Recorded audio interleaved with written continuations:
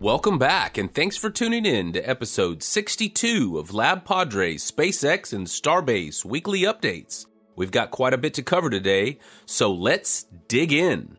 Starting this week at the Sanchez site on Friday, crews working on the second corner panel of the second megabay made significant progress with the supporting beams for the bay's outer skin being installed.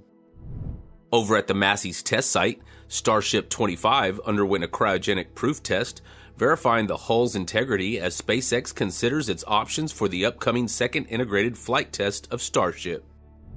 Groundwork at the launch pad has continued at a fast pace, and hydraulic drilling rigs like this one were delivered to the launch site, where they've been working non-stop to dig new pilings for the water deluge system.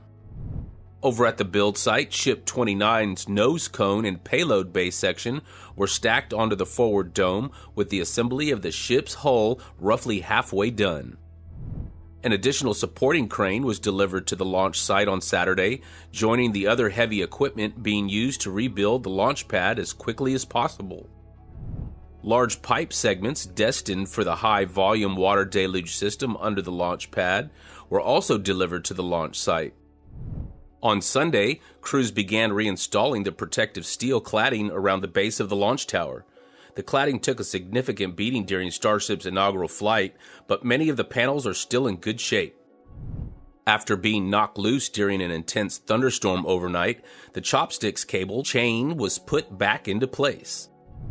Booster 11's forward dome section was moved from the tents and placed in the staging area in front of the megabay. Booster 11 is the third of 3 boosters currently on assembly. On Thursday, Starship 29's common dome was moved into the high bay for stacking. Booster 11's forward dome was moved into the mega bay. With 4 more launches available this year, there's little time to waste for building ships and boosters. Late in the evening, crews began stacking Booster 11's methane tank in the mega bay. At the same time, Ship 29 was lifted for assembly work at the high bay.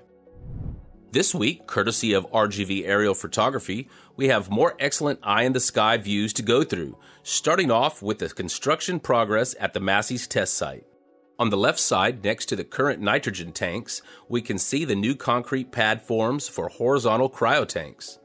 The future pads will perhaps be used by the 3 tanks located at the top right of the image.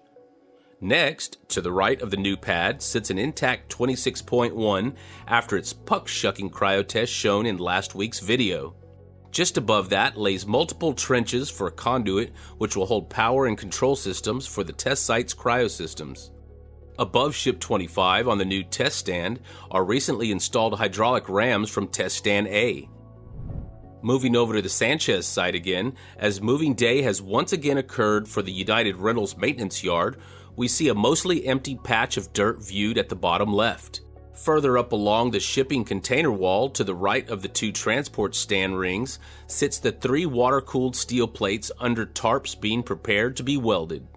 These plates, as Elon referred to as part of a massive super strong steel showerhead pointing up, will be used for protecting the ground surface area from the flamey end of the super heavy booster and attempt to prevent any future booster digging excursions. Lastly, at Sanchez, visible at the top, are the 3 corner panel pre-assembly sections for the new mega bay with pieces for a 4th corner jig, visible below the yellow Buckner crane. Switching over to the build site again, the mega bay foundation has been completed, with the center area filled with dirt and all 16 column sections present and awaiting installation as the thick concrete pads cure.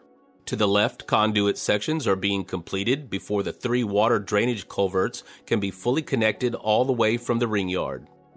To the left again, on the far side of the image, progress is rapidly showing on the second phase of the Star Factory.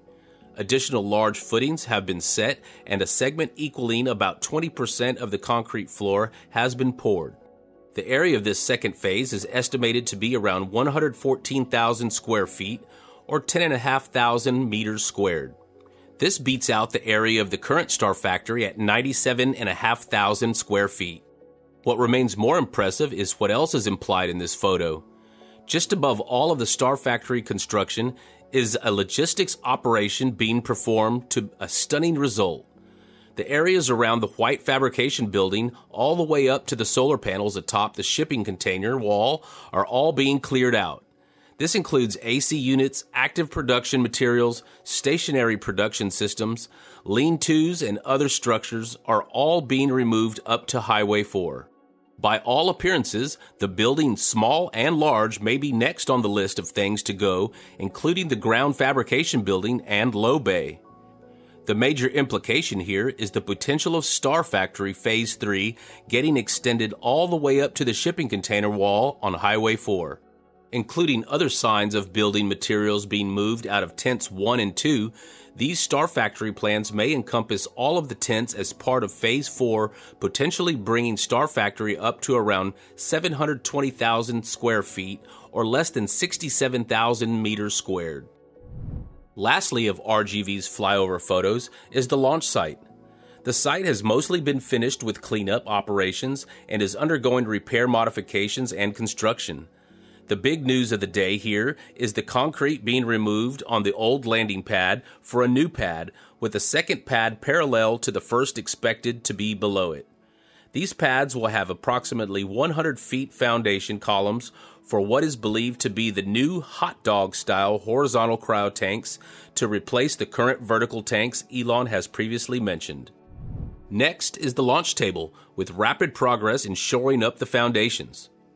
Currently, there are 4 visible steel caissons, with each being about 6 feet in diameter and approximately 110 feet deep. Based on the current patterns, there is expected to be a dozen outside of the current leg structure. Another related change to the infrastructure is seen just to the left, as the insulated cryopiping was removed for access all the way from where the former protective structure known as the doghouse was located.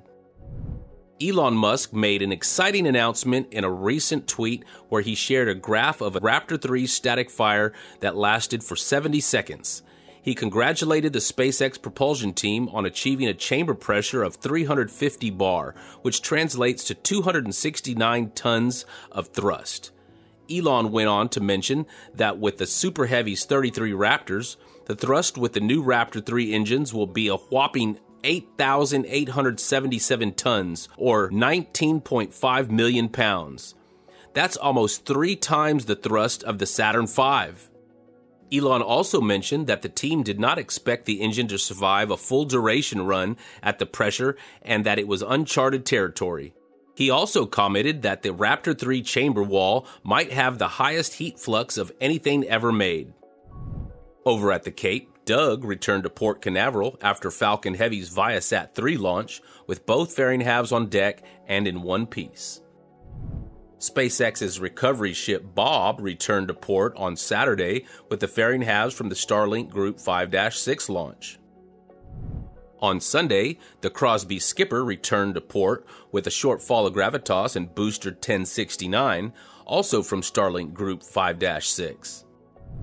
Rolling over into the regular work week, Falcon 9 booster 1069 was lifted onto the Port Canaveral docks for stowage. Crosby Skipper towed Just Read the Instructions out to sea for the Starlink Group 5-9 launch scheduled for this weekend. On Thursday, Bob departed as well, also in support of the upcoming Starlink Group 5-9 launch. And there you have it, another SpaceX and Starbase weekly update brought to you by LabPadre. We'll see you next week, and thanks for watching. LabPadre out.